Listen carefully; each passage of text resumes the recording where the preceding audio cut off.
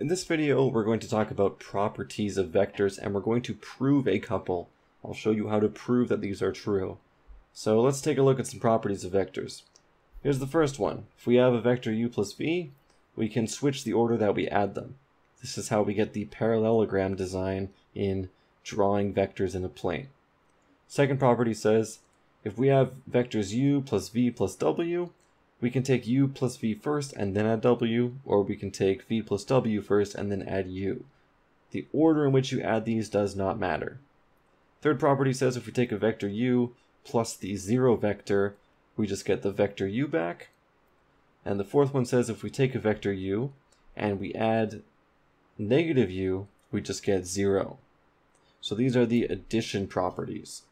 So 1, 2, 3, and 4 are addition.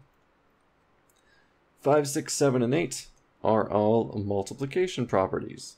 So v, or number 5, says that if we take a scalar c and we multiply it by the vectors u plus v, this is the same thing as c times vector u plus c times vector v. We saw this last time in the last video with 3u plus v is equal to 3u plus 3v. Number 6 says if we take two scalars and we add them together and multiply it by a vector, it's c times the vector plus d times the vector.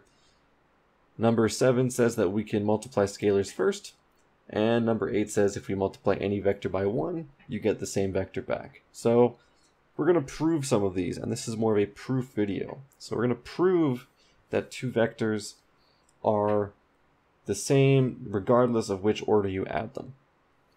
So what we say is we say that vector u is a list of entries u1, u2, all the way down to un, and we say that v is the same thing, and this will always be the same.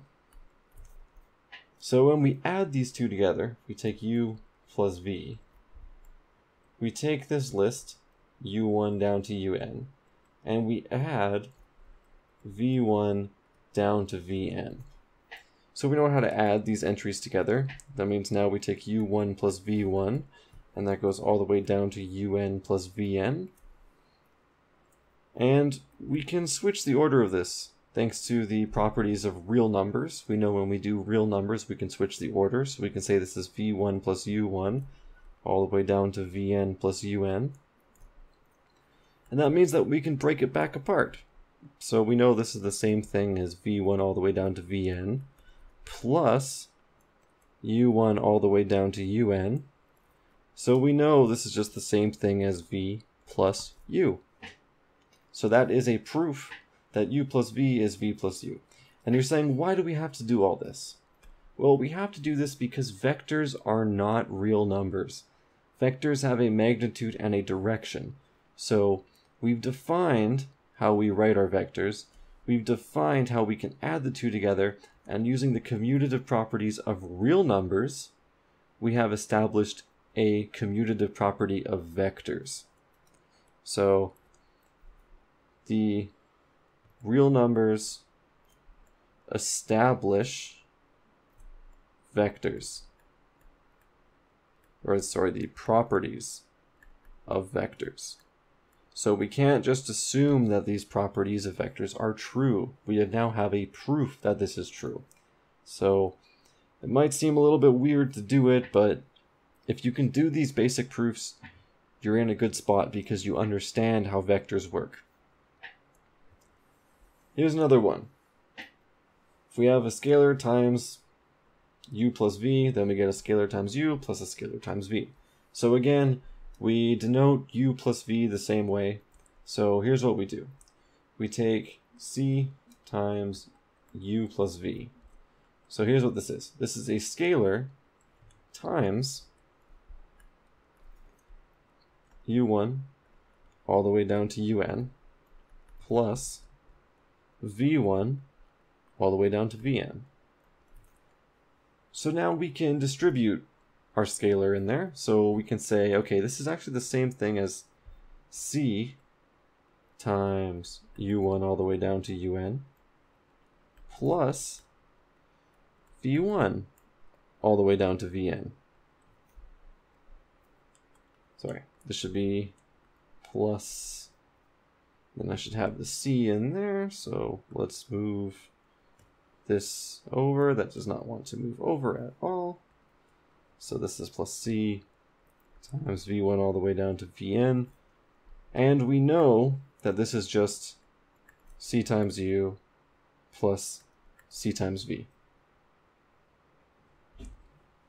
So we have shown that this is true.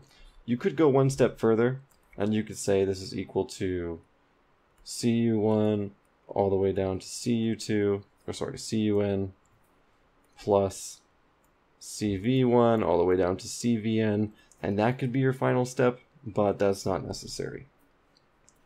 So there's a proof that that works. So those are two proofs right there. We'll do one final proof. We're going to show that a vector u plus negative u is equal to the 0 vector. So what do I mean when I say 0 with a line under it? That means that each entry in the vector u, or the vector 0, is just 0. So what does this look like on a graph? It looks like that. There is no vector. It's just 0. It stays at the origin. So let's prove this. So let's start with the vector u plus negative vector u. So this is equal to u1 all the way down to un. And then we say it's plus negative u1 all the way down to negative un. So let's add these together. So this is u1 minus u1 all the way down to un minus un. And this is just equal to 0 all the way down to 0, which is just the 0 vector. So we've proven those properties. So those are 3 of the 8 properties that we have proven. And I challenge you to prove the rest of these. Prove number 2. Number 3 is very, very easy. Number 6 is probably good to prove. Number 7 is good to prove. Number 8 does not really need proving, so I challenge you to try to prove these 3 on your own. You can give them a shot in the comments below, and I'll tell you if they're right or not. If you want to prove them more nicely in notation, it is perfectly okay to say that the vector u is equal to this ordered list and all the way up to un. And then you could say, for instance, that u plus v is just u1 plus v1, comma, all the way up to un plus vn, comma, and that is perfectly okay when writing out proofs as well. So give those a shot, and hopefully you'll get them right. So if you have any questions, leave them in the comments below. I'll get to them as soon as possible. If this helped you, please share this video. It helps me, it'll help your friends, and it'll help me make better videos. So thank you for watching.